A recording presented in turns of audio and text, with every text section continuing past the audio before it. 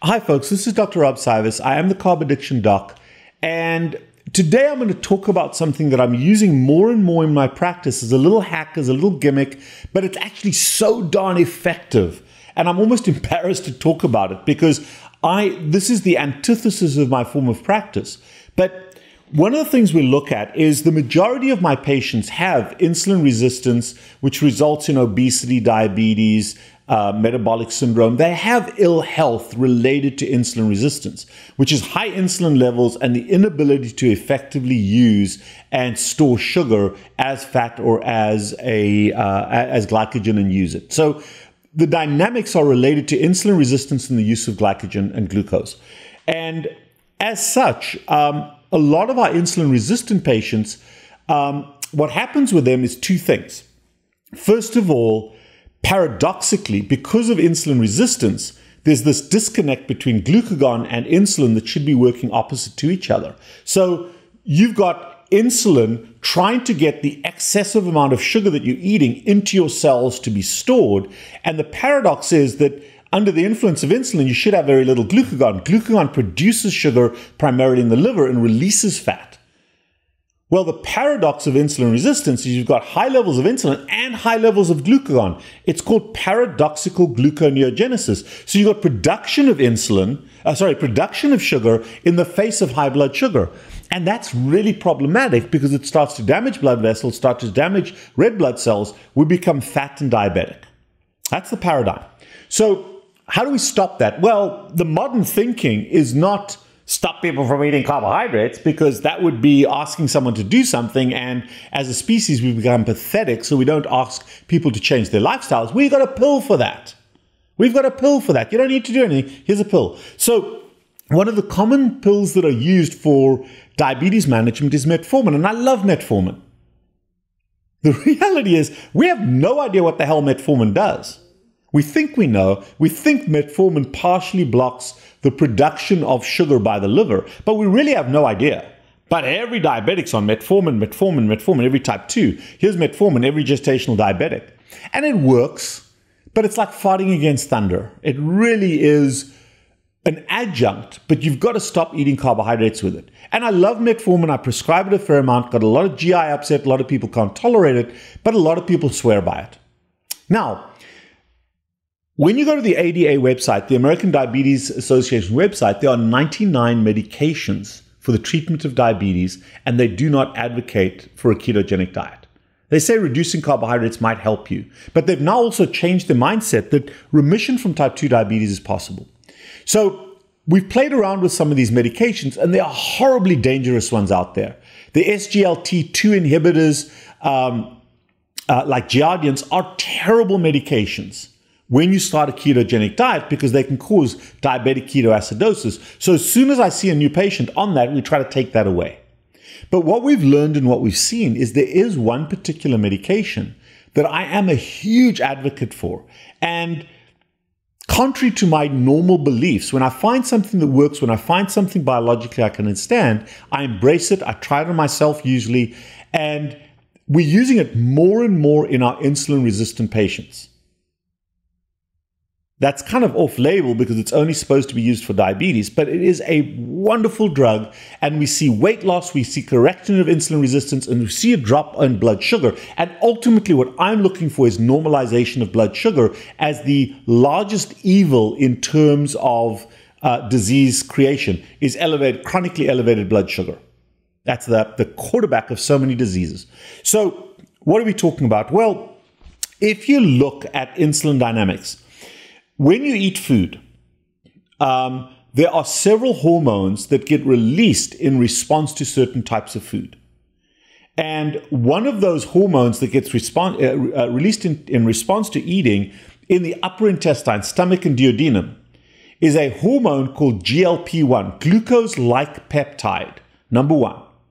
And it goes, because it's a GI-released hormone, goes into the portal venous system, circulates around, and comes back to the pancreas. And GLP-1 activates insulin release so that as you're starting to absorb that food, GLP-1 gets released early, triggers insulin, so the insulin's kind of waiting for this load of sugar coming in. Okay, so GLP-1 is a very important hormone. GLP-1 is also one of the dominant satiety hormones. GLP-1 is highly activated by saturated fat and gives you a sense of satiety, a sense of fullness. So GLP-1 controls appetite, gives you early feedback so you eat less. You also stay kind of queasy, so you have this queasy, nauseated feeling when you overdo it.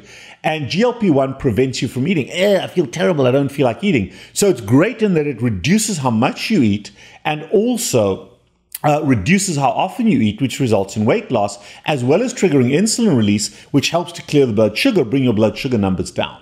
And because you're not eating, it's easier to get into ketosis. Now, GLP-1 is now manufactured as an injectable. And you've seen this on TV, folks, and it's advertised, the drug companies are advertising like crazy because it costs a ton of money and they're making ridiculous profits. Very cheap to make.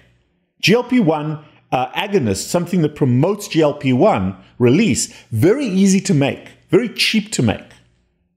And yet they've marked this up through the roof. And anytime you see an ad on TV for a medication, it's because they're making a shit ton of profit on it. And I hate that, but I love this drug. The drug we're talking about is a GLP-1 agonist. It triggers the release of GLP-1. And one of them that you'll see is Ozempic.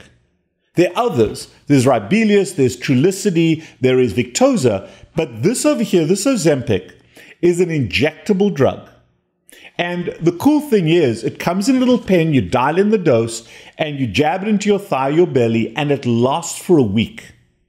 So you inject it and it works. It's a slow release molecule. It lasts for a week. We start at a low dose and we slowly go up on the dose. I start my Ozempic at 0.5, Trulicity at 0.75, slightly different dosing regimen.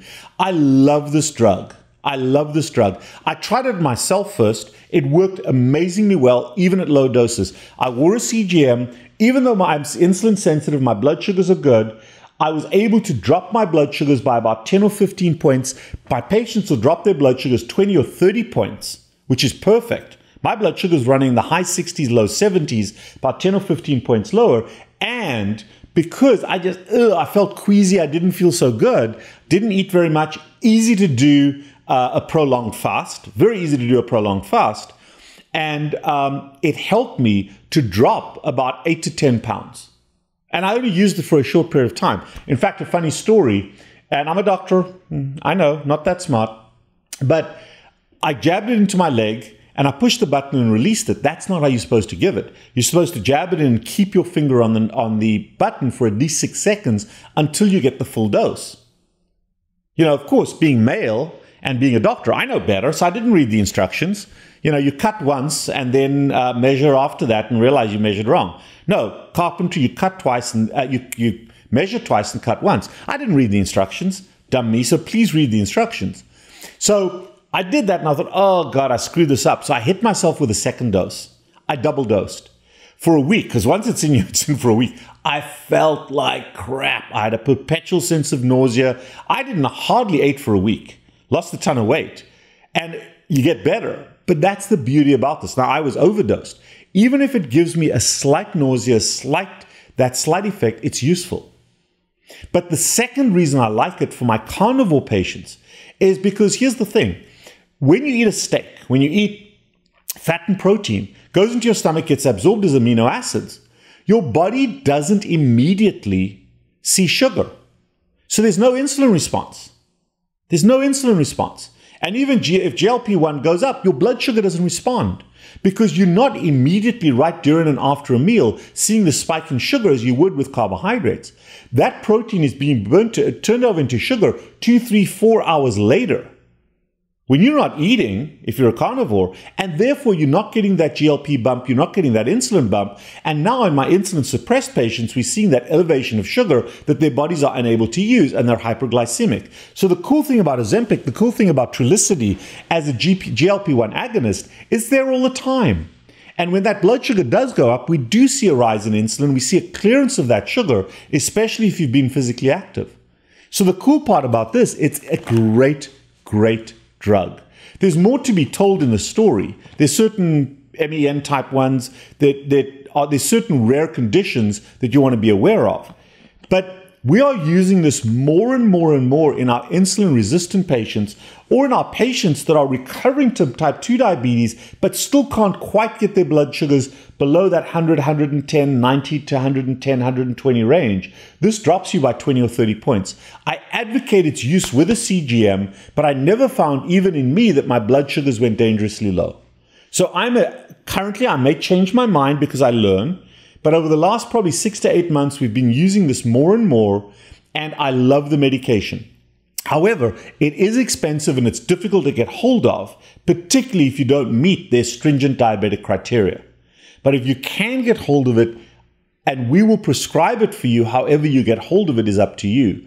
I love, love, love this medication, and it serves a positive purpose, not forever, but we use it for 3 to 6 months to really do that final recovery from insulin resistance into insulin sensitive. And then we withdraw the medication slowly. So you can go up on the dose and then slowly withdraw it. If you want to look into it, if you're interested, do your Google research and then come and ask us questions. Set up a visit. Text us at 561-517-0642. We'll get your blood work. We'll talk about the diet that's associated with it. We'll talk about everything, and we will prescribe this medication if it is clinically appropriate and beneficial, in my humble opinion. Don't just use it because you heard this video. I will decide based on my knowledge and my evaluation of your blood work and where you are, whether I believe I am comfortable ethically prescribing it to you. But I love this medication. I wanted to share this with you because it is kept out there for the diabetics. And there's no difference between diabetes and insulin resistance. It's just a continuum. So I am the Carb Addiction Doc. If you're interested in this, give me a shout, 561-517-0642. Let's set up a visit. But give me your feedback. If you used it, if you hate it, if you love it, give me your feedback. And I think I talked earlier about metformin. I am preferring this medication to metformin, or perhaps as an adjunct to metformin in a lot of my diabetic patients. So give me a shout, but leave comments, hit the like button, hit the dislike button, leave comments. I personally have a philosophy that's opposed to medication, but sometimes there's benefit for a short period of time. Think, we'll talk again.